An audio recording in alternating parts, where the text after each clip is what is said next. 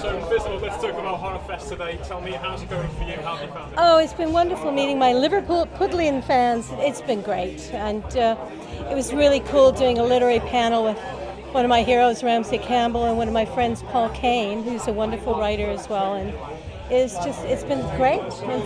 Enthusiastic fans coming to see us all. It's been great. Have you been to any of the stores today? Some jewellery over there and there's makeup No. together? I have to go. Sorry. I love horror jewelry. I'm not wearing any at the moment. Oh, I've got my little red skulls. No, I must check it out, actually. I haven't seen anything. I haven't moved from here, so I must do that. It all looked, for the little I've seen, it looks great. And I want to thank Uncle Frank Productions for putting this on, because they've done a wonderful job.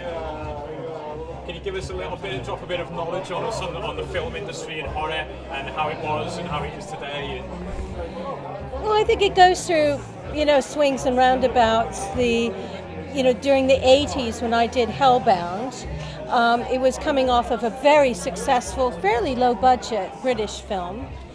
And when I started doing conventions in about 10 years ago, I couldn't believe the enthusiasm, especially in America, for a cult British horror movie. So but things change. You get people like Carpenter who's been doing all this stuff for decades and stuff, and then there's a new breed of directors coming out, and they're doing wonderful things. But what I would truly love to see is a little less remakes. As Doug Bradley, Pinhead, has said, no more remakes. It's a waste of good celluloid, which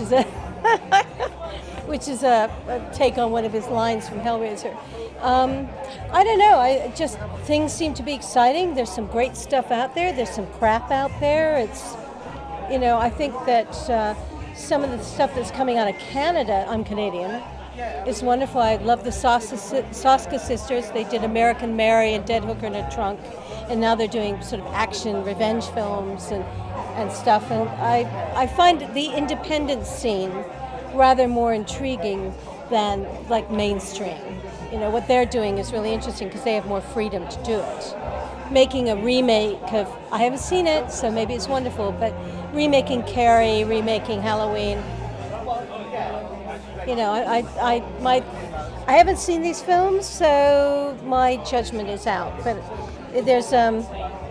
I would just like to see more new ideas being explored. But it's a risk-adverse culture at the moment.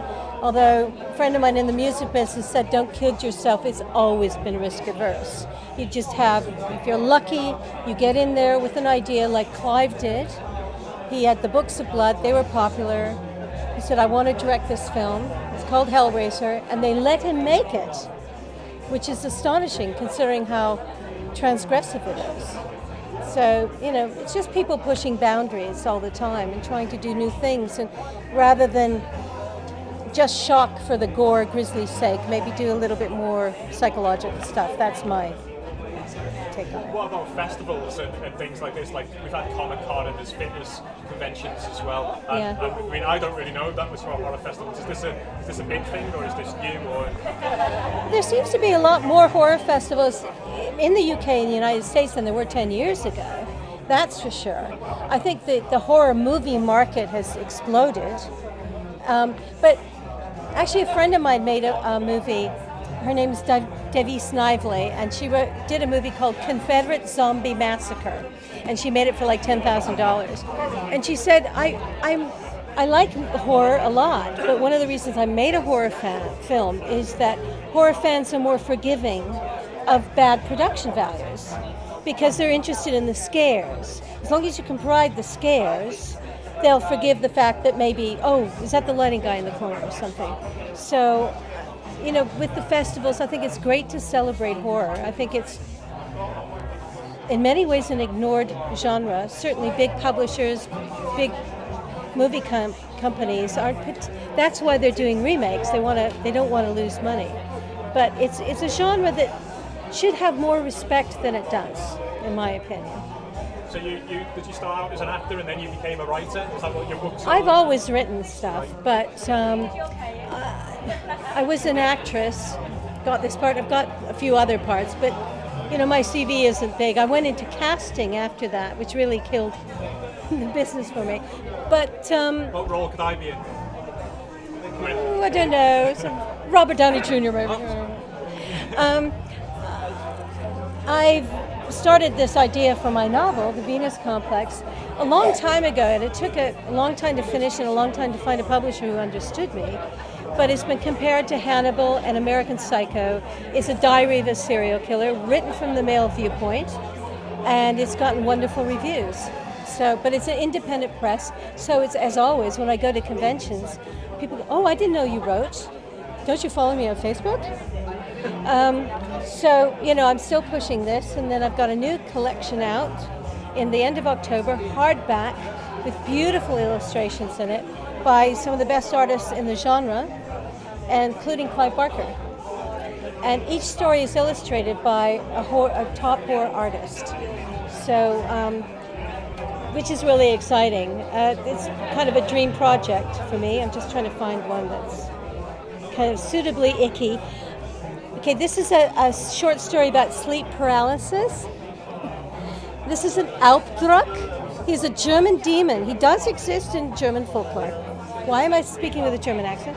But anyway, so this is going to be beautiful. You can pre-order it on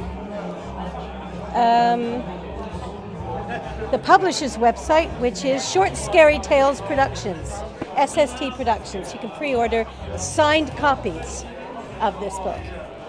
Sorry for the excess pimping of my things. Any last things, any last shout-outs that you want to do? Anything you want to say? Well, I just want to say thanks to all the people who organized this wonderful festival. It's great to be back in Liverpool. Thanks to Elaine Sheedy. Can you edit that bit? Yeah, go again. Elaine Sheedy, for, you know, his wonderful artwork and for producing this great festival, and it's just been such a privilege to be here and meet fans and who are interested in not only my work in Hellraiser but also my books as well. So thanks to everybody. And I can't think of anything else because I haven't slept very well.